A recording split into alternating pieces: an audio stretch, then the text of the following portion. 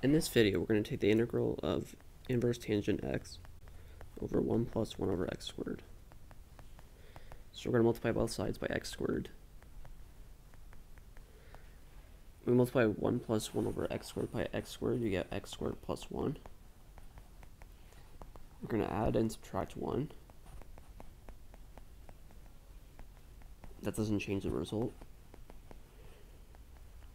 So this will be this first part, x squared plus 1 over x squared plus 1 will cancel, times inverse tangent x. That's all you get. The second part, integral of inverse tangent x over x squared plus 1. Doing u equal inverse tangent x, du will be 1 over x squared plus 1. So this will be integral of inverse tangent x minus 1/2.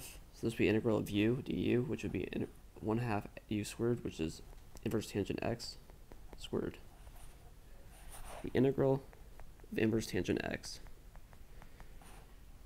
So do the DI method, integration by parts. So we're going to take the derivative of inverse tangent x. We're going to integrate 1, so that would be x. This will be 1 over 1 plus x squared.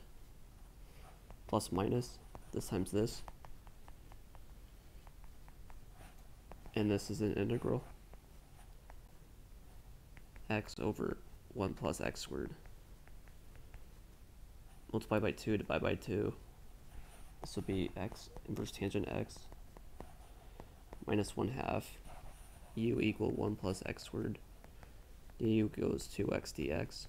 This will be du over u, so that would be ln absolute value of 1 plus x squared. But you don't need absolute value because it's always positive on the inside. So the integral of inverse tangent x is x inverse tangent x minus 1/2 ln 1 plus x squared.